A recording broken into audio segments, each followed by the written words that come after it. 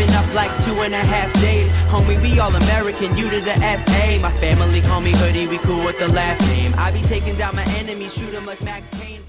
Yo, what is up, ladies and gentlemen, people of the world? It's Six here, and today I'm going to be talking about a couple of things that have been on my mind recently, and I'm not going to be talking about the gameplay, funnily enough, because I never do that. And this gameplay right here is a fairly good one. All I know is that it's good, and it's... I don't even know if it's good. I think I just worked one spot the whole game and picked up some kill streaks, and I think it was like a 35-5 or something like that. It was fairly mediocre, and I've got the AK-47, my favourite weapon in Modern Warfare 3, just because nobody uses it. And that's it, guys, about the gameplay, and let's get into my main topic. Okay, so what I'm going to be talking about today is films. So films, you know, I'm the right person to talk about films. I've seen a lot of films. I like films. I'm a really quite filmy guy. I do like watching my films, or movies, or whatever you like to call it. I don't remember the first proper film that I sat through and thought, wow, you know, I don't really remember. But I'm going to be talking about some of them today. I'm going to be talking about one that I actually completely underestimated, and it actually turns out it was a really good film, and I really thoroughly enjoyed it. So the first film I want to talk about is Fight Club. So we all know Fight Club. I quite can't remember the whole plot. It was like a guy who's having a shocking life, meets a new guy, and they stay, you know, he stays at his and whatever, and because he burns down his apartment, I'm really shady because I haven't seen it in a while, and they start a thing called Fight Club, and then they do all of that stuff, and it turns out there's a bit of a twist at the end of it, and it's really cool. I thought it was a really good film, really clever. It was a really clever way of putting a film together. Now, films are, for me, like, they always have influenced a lot of other films in terms of what they do, and TV shows, right? Rule number 1, don't talk about Fight Club. Rule number 2, don't talk about Fight Club. How many times have you seen that in, say, a Simpsons episode or something else like that? You've seen it a lot. I've seen that, I think it was Puss in Boots the other day when I watched with my little cousin.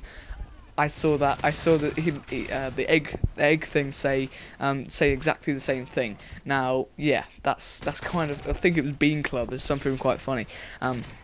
But yeah, back on topic. So it was a really clever film. I really did enjoy it, and it kind of ties in with the next film. Obviously, it was, I guess it doesn't really tie in with it, but it kind of fits that kind of gritty kind of style of filming, and that's Saving Private Ryan. Mind you, Saving Private Ryan is nowhere near as gritty as Platoon. If you want to see more of a gritty film, by the way, if you don't know what gritty means, because half of my English class don't know what it meant, it's basically realistic. If you want to see a gritty war film, watch Platoon. If you want to see a clever, you know, really cool way of putting a film together, really, you know, it kind of suited, you know, the way that you'd expect war. You know, you have a group of guys, you know, you all learn the characters, and then you know that obviously over a series of events some stuff starts happening to them, and it kind of, you know, brings it to like a family kind of thing, and it kind of makes you empathize with some of the characters. Now that's what I really did like about that film. It kind of made me think as well. It's like, really, was it worth saving him? Was it really all 10 men? Why would you do that? But it was really quite good. I'm trying to think of words to explain it. But that's pretty much it for Saving Private Ryan. And the next film I want to talk about is Godfather. Now, Godfather was quality. In fact, it is quality. When I watched it, I was gobsmacked. My jaw was dropping. It was like, wow, this was not shot in 1978. Whoa.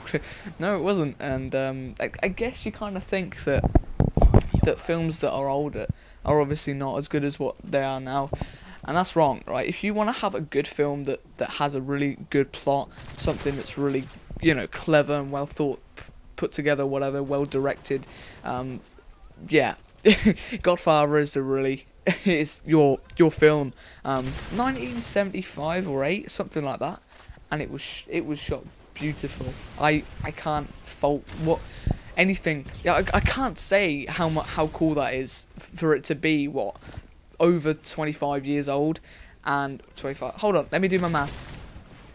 So yeah, about 25, 30 years old, I think, and it's over 30 years old, obviously, and it was almost perfect.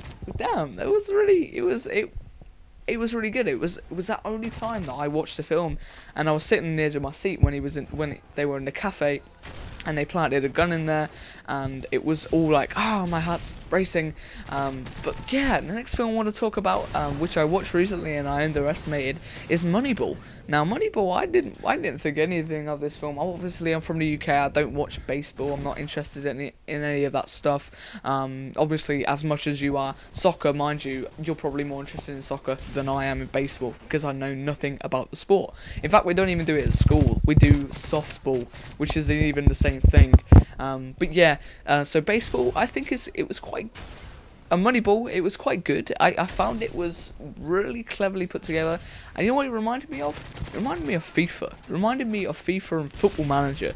The fact that you just buy in every single player that has the best rating, like FIFA. The other day, I bought a player who had about 95 sprint speed and 95 acceleration, and he's my top man, even though he's got nothing about him that's, you know, good apart from speed. And that's that kind of reminds me of Moneyball. And it was really quite well directed, well acted. You know, it put all of these things together, and it kind of made you think, you know, this guy's got a life, and he's trying to do this. He used to be a baseball player, and it's kind of putting this stuff together. It's well put together. I don't know how else to say how good the film was, and I was just shocked. I was shocked in how good the film was and how interesting it was, because I don't watch baseball.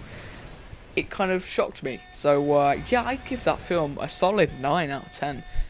For what it was, because I'm thinking about it now, and I saw it a week ago, and yeah, I watched the film just now, which wasn't that great. So that's pretty much it about films, guys. That was my last kill cam, and I think I was, what, 30 something, 32 and 5. There we are, guys. Super Squid Night 6 is here, and now he's out.